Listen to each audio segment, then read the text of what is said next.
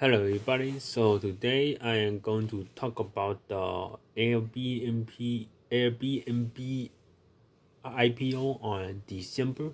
So they are going to planning on the IPO on December. So recently, like last month, a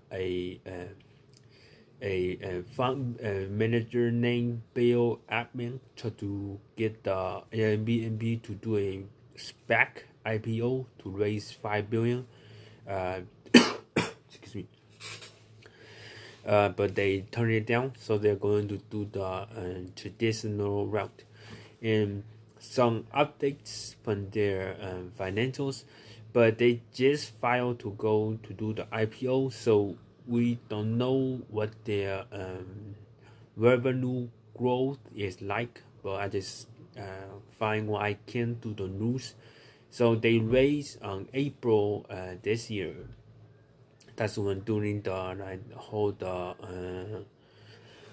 excuse me. That's during when everybody is getting sick and everybody had to be on lockdown. So they raised $2 billion in debt, and their valuation was dropped to 18 billion. So during 2015, Airbnb was valued at 30 billion. But because of nobody is traveling and renting out the house, and their valuation dropped almost 50% to 18 billion. But on December, when they do the IPO, they are going to try to raise excuse me, they are going to try to raise 3 billion on a $30 billion valuation. And I pretty much like this business a lot. For one, is disrupting the hotel business by renting your home, and plus they are going into other category as well.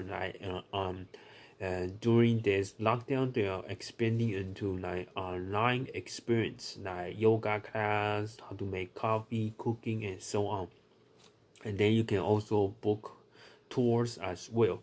And I like Airbnb a lot better than Uber, because Uber is basically going to compete against Tesla when Tesla released the robo taxi, and Uber is pretty behind on that. And so I just Airbnb better than Uber. So I just want to give that opinion. And when will I buy the stock when it IPO? Yes, that's a definitely yes. How much will I buy is it will depend on the IPO.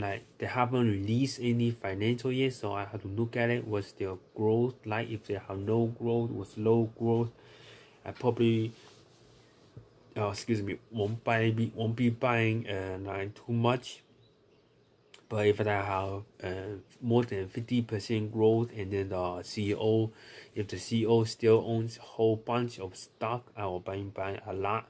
So that's basically my thought on